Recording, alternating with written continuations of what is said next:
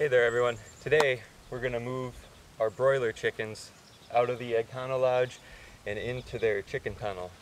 I've been kind of nervous to do this because we just lost the one chicken that was living out here to an ermine, I believe. So I have to beef this up first to increase our security for these birds, and then we're going to get the 26 birds out of here and into their new home.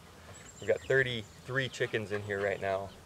We used to have 34 until the ermine came, so we've lost 2 birds so far to this critter. And so I've got a trap set up. The problem with the Egg-cono Lodge is it's just getting too much to clean. 34 chickens in here. It's every day I'm adding new bedding, and they're finishing their water and food twice a day. So I've been putting this off for about a week now. Because of this predator problem. I haven't caught him yet because I had the dogs out here, and we also had a hawk eating chicken food that had spilled, which was a separate issue. Today we're going to get this all prepped. We're going to beef up the perimeter. We're going to put some rabbit mesh all the way around it and out the sides, and then I will staple it to the wood. So hopefully it's not as easy for him to get in. Before, he just walked right through this 1x2 mesh, which is too big for the chickens. So we learned a lesson there. But he also got into this coop, which was not good. It has a ramp that comes up, and so I have to put that up at night. I forgot to put it up that night, and we lost a chick. So he knows where his food is now, which means I think he will be back. But I've got some salmon in a box here for bait that I think will lure him into the trap, and hopefully he goes for that over the chicks.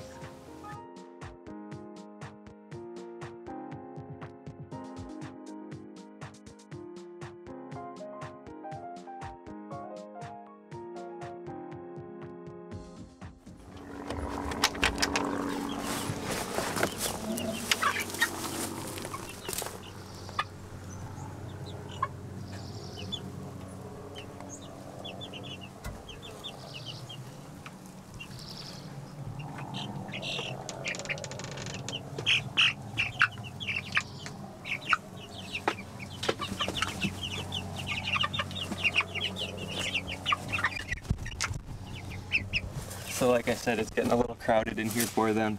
They don't really go outside down into the bottom that often.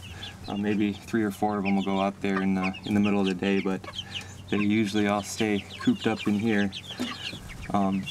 So it's a lot to be changing out their bedding. It's making great compost, but it's a lot of, it adds to the daily chores. And so we're gonna get them out into some fresh grass,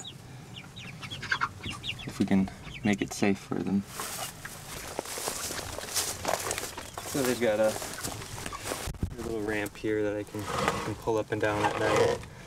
And then long term, this will be for the egg layers and over the winter and everything. They'll have their little nesting boxes, which will be cleaner than they are right now. But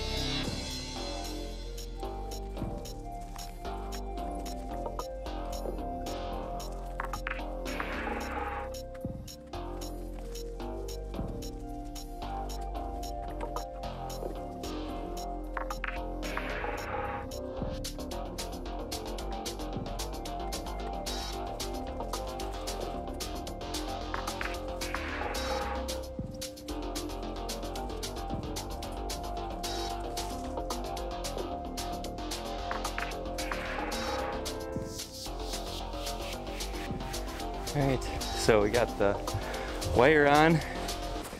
It's the hottest day of the year so far, and it's It's a real cooker out here. So I think I've, oh, I got sweat in my eyes. I think I got this pretty good. I'm not going to say it's impossible for anything to get in there, but I think I did a pretty good job. We're going to start moving our chicks in. Well, they're not chicks anymore, they're chickens now. We'll start moving them in, and yeah, hopefully they like their new home. Here's the kill site where we lost our dear Miss Penny. So I was talking to my friend who's a trapper in the Talkeetna Mountains about 2 hours north of here, and he knew exactly what I was dealing with here. He knew right away it was an ermine, and it seems to be coming from the same direction every time it comes, and he'll probably continue to do that. And there might be a pair of them. It might be a male and a female. So even if I catch one, I got to keep the trap out there just in case there's another one. But they are territorial, so there probably isn't another one for a little ways around here. So we're just gonna have to keep an eye out. They only seem to kill one at a time. They don't just go in and kill all of them. He seems to try to kill one and then try to pull it back to his den. Both of them, they were pulled up tight against the fencing and their head was missing. So we figure he was trying to pull them out through his little hole that he went in, and pulling them out by the head. So we'll keep the trap out, and I had the dogs running around out here trying to get the scent for him, and so he might have smelt the dogs and has been keeping away for the past couple of days, because I haven't seen any sign of him, but I know he's not gone. I'm gonna start moving the chickens in here. I'm gonna hang their water and their food first, and then yeah, we'll just make sure they're happy and comfortable in their new home. I'm excited to see them out there. They're gonna have a lot more space, and they don't seem to go down outside very often on their own. They seem to stay up inside where, you know, it gets hot and stinky. So I'm happy for them to be able to get out here and run around outside, get some sunshine. So I'm gonna get to it and start moving them over.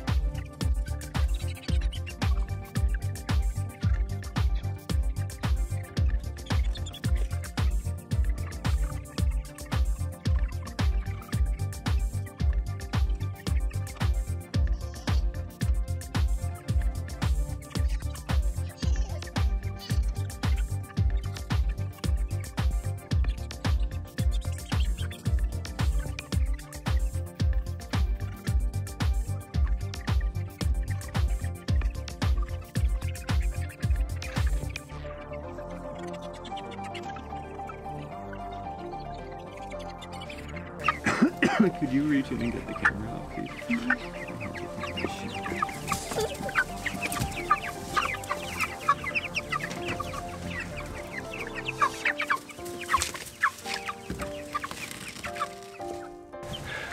Okay, so we got our broilers in their new home. They seem to be happy as can be. See if that ermine comes around. And they still haven't really ventured over to the kill site yet. I don't know if they can smell that. I guess I don't blame them. They don't seem to be too bothered. One of them actually survived a fight with the ermine when he got into the Egg-cono Lodge over there.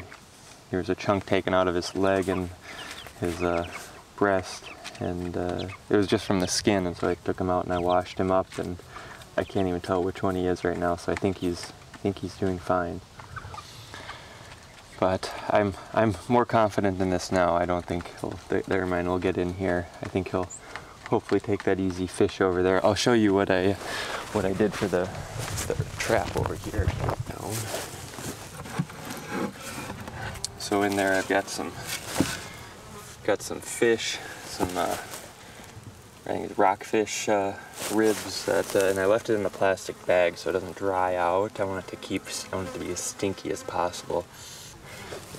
And he's gonna have to walk over that body gripper trap to get to the fish. So go in that hole, and I used to have the trap closer to the door, but I didn't want a dog to stick their nose in there or a kid to stick their hand in there, or me to stick my foot in there.